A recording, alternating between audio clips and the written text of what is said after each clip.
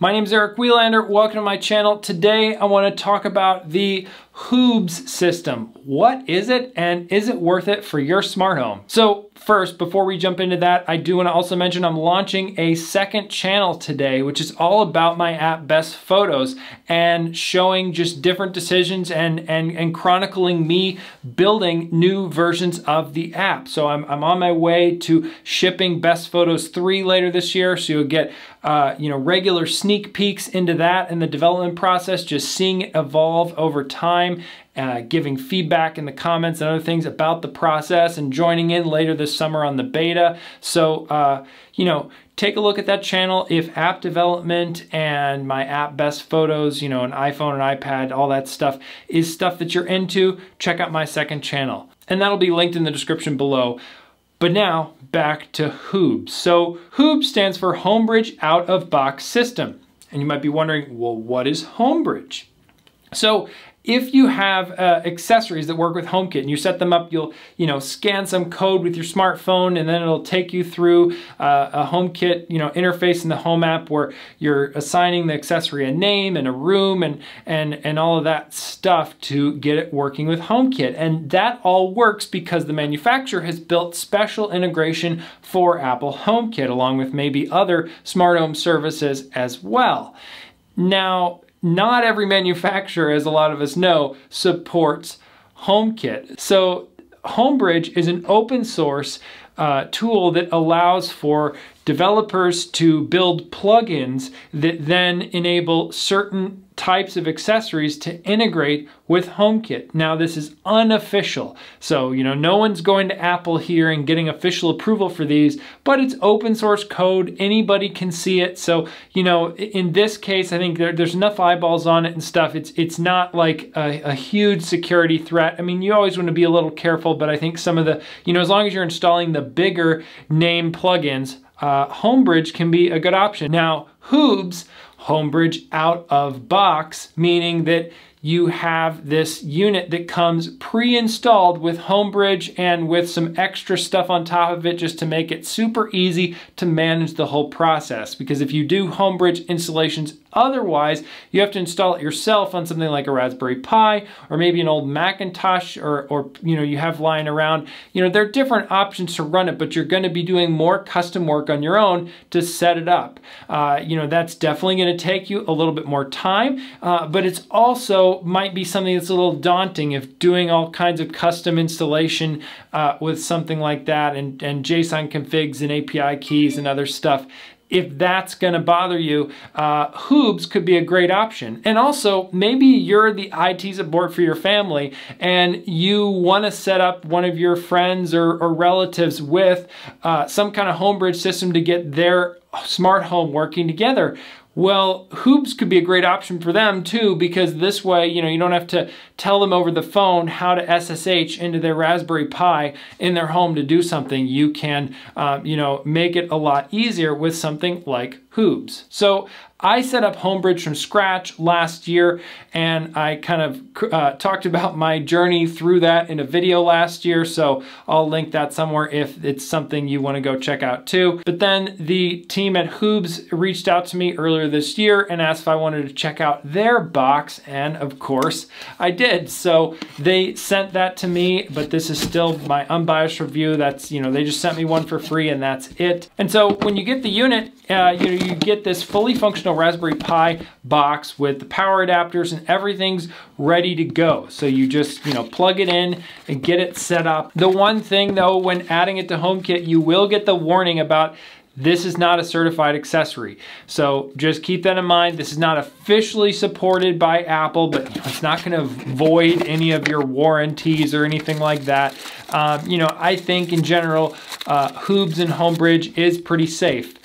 They have a great local website that appears on your local network to manage Hoobs. So you go to hoobs.local and then it will show you this great dashboard you can sign into and configure your whole Homebridge setup. Now this is on top of any, graphical user interface or any other stuff that Homebridge might have. This is Hoobs custom stuff that you get only if you buy their products. I personally use my Homebridge setup to link my TP-Link smart plugs with HomeKit, and that's a very easy installation to set up on Homebridge, but it's even easier on Hoobs because you just go to the package directory, plugin directory, you search for it, and you click install, and it's done. No messing with JSON configs or any kind of API keys or custom configuration for your accessories.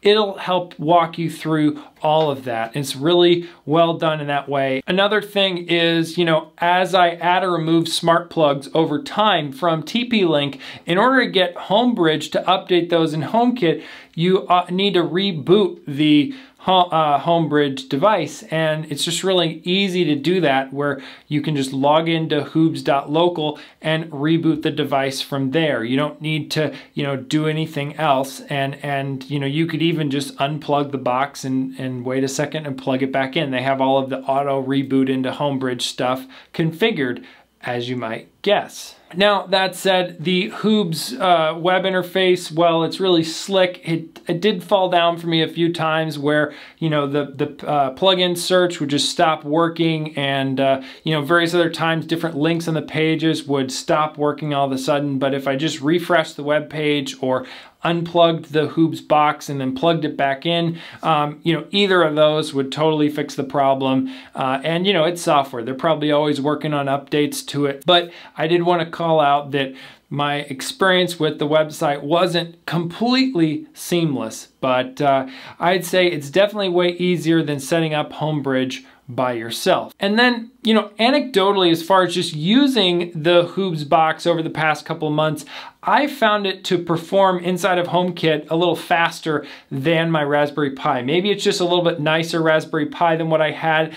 Maybe it's stuff that Hoobs has done to tune the installation so it runs very smoothly. But I found that, tapping the smart plugs and getting them to react with Hoobs, very straightforward. I don't have, drops of accessory not responsive nearly as much as like I did with something like a Homebridge. Hoobs has been incredibly reliable and incredibly fast for me. So just some anecdata there about my experience with Hoobs using it with my TP-Link smart plugs. Now, the Hoobs box itself is pretty expensive as far as these things go.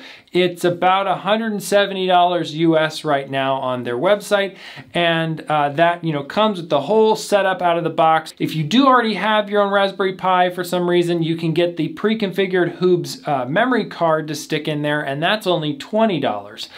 So that might be something you want to consider. I haven't tried that setup myself, but the price does look compelling. But either way, you want to consider too, how much is it to just go get the accessories that are compatible with HomeKit and equivalent to the accessories you have, rather than using something like Homebridge and Hoobs. For me, I have a bunch of those TP-Link smart plugs, but still, I could probably go buy some VocalLink HomeKit compatible smart plugs or something like that and replace those. But personally, I still like to just play with Homebridge and tell you guys about it and try things like Hoobs. So I like to keep this integration going, but it's definitely something you want to consider, is what is the switching costs and the convenience of adding this in your own setup, especially given the price tag. Now, that said, why would you want to buy Hoobs versus setting up your Homebridge yourself? Now, I'm a developer. I've done, plenty of things that make me feel very comfortable with managing a Homebridge server on my own. I can totally manage the JSON config and, SSH into it and do anything else to get Homebridge up and running and maintain it over time.